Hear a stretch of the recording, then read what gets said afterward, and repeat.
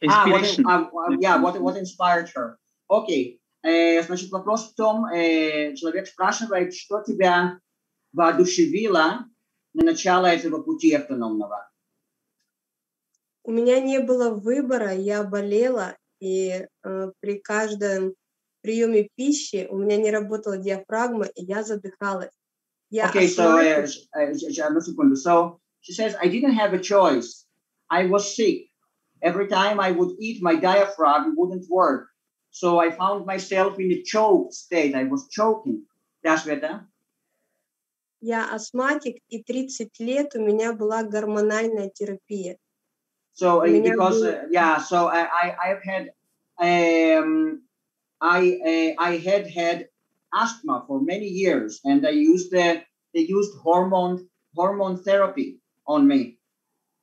Мне врачи уже сказали, что еще месяц-два, и у меня в быстрой степени разовьется рак, потому что организм больше гормонов не выдержит. Okay, and the doctors told me that a few more months, 1 or 2 more months, and I will have cancer because my body will not survive more hormones. Wow. Oh, Svetlana, this is now like the heart of the whole thing here today, because we have this issue that we just learned that those people are under hormonal therapy for more than 5 years. Helping them with medical dry fast is taking longer or not easy. Okay, just a moment. Вот он говорит, Света, что вот то, что ты сейчас сказала, это можно назвать сердцем нашей сегодняшней встречи, потому что недавно мы выяснили, что люди, которые находятся на гормональной терапии больше 5 лет, им очень трудно помочь при помощи медицинского голодания.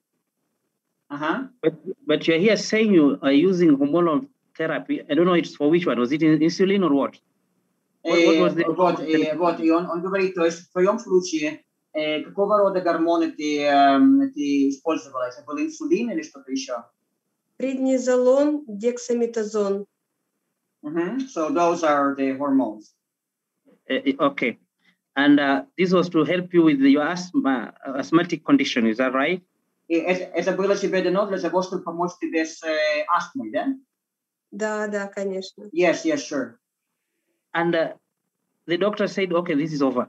Yet you chose this path. And now do you still depend on these things anyway? Окей, и он говорит, что так что ты большой молодец, что ты как бы выбрала этот путь.